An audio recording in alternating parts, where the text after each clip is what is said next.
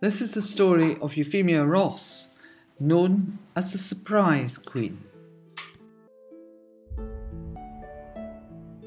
Euphemia became the wife of Robert II, the first Stuart King of Scotland, but she was born in 1322 to an influential and rich family of Ross. Probably brought up in Dundonald Castle and brought up as a member of an influential, rich family. She learnt all the arts expected of her, and she was brought up to be a dutiful and fruitful wife. But at the tender age of 7, which seems incredibly young to us nowadays, she was affianced to John, who became Earl of Moray, who was away for a great deal of the time fighting the English. When Euphemia did marry John when she was 21, she went to live in Dundonald Castle in Moray.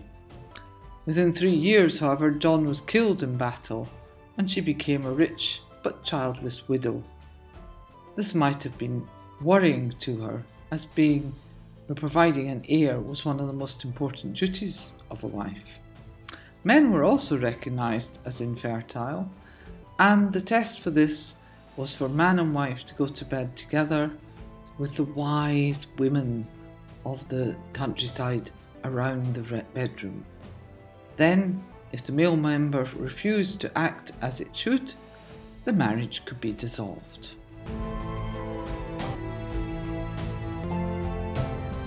Euphemia would already know Robert Stuart, who became Stuart.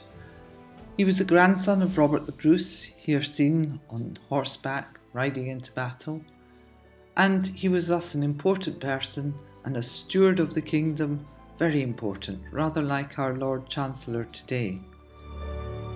Euphemia probably found Robert charming. He was tall and handsome, he was known to have mistresses, he was well liked. His wife had died and he had 9 children already, so he was unconcerned about Euphemia providing more children, but he liked the money and the lands she would bring with her as a widow.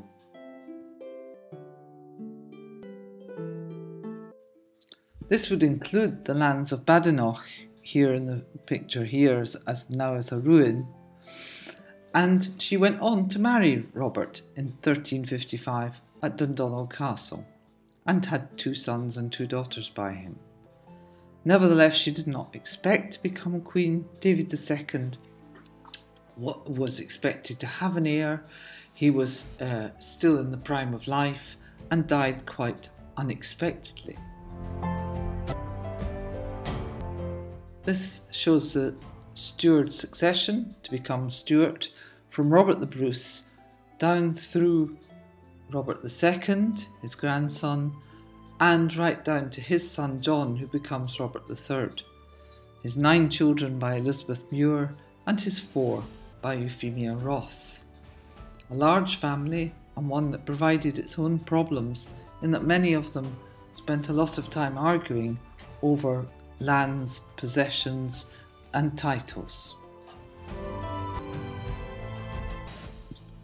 However, Robert becomes king in 1371 with Euphemia as his queen.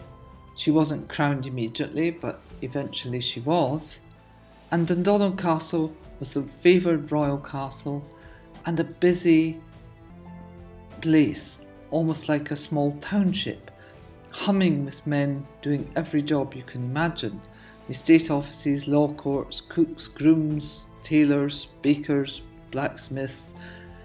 Euphemia and her ladies would stay in one of the towers, but they would be responsible for much of the gardening, the provisioning of the castle, and the health and well-being of the inhabitants.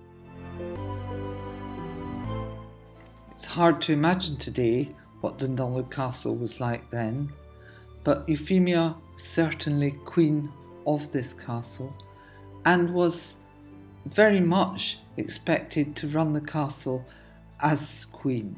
She would be dressed in the best of wool and brocaded silks. She would wear them against the cold, undoubtedly, which the castle then would be. It was a cold century in the 14th century. And she would wear jewels. She would wear gold, rubies, silver, Scottish River pearls. She would definitely look the part. From time to time, they would leave the castle and travel to other castles all over Scotland. Edinburgh, of course, was important and did not look quite the same as it does in this photo here, but was nevertheless one of the foremost castles in the kingdom. Again, castles became insanitary. There was no running water or toilets. You had to change castles to let them be scrubbed out and refreshed.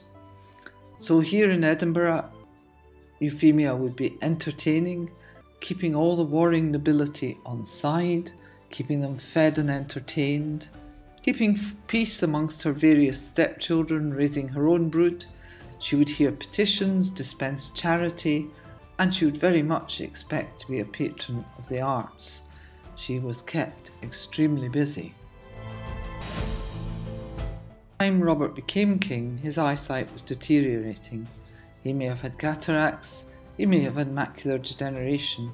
We don't know if Euphemia provided herbs to soothe his eyes, but certainly John, his son who became Robert III, took over much of the kingly duties.